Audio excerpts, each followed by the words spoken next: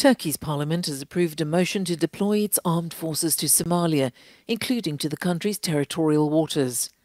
The two-year operation aims to support Mogadishu's counter-terrorism operations and comes months after the two countries signed a defence and economic cooperation deal.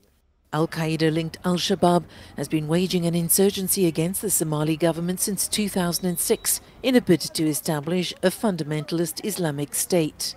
Turkey has been providing training assistance and advisory support to Somalia for more than 10 years in a bid to restructure its defence and security forces. But Turkish officials say economic challenges have prevented Somali armed forces from being fully effective. Earlier this month, Ankara said it will send an exploration vessel off the coast of Somalia later this year to search for oil and gas as part of a hydrocarbon cooperation deal between the two countries.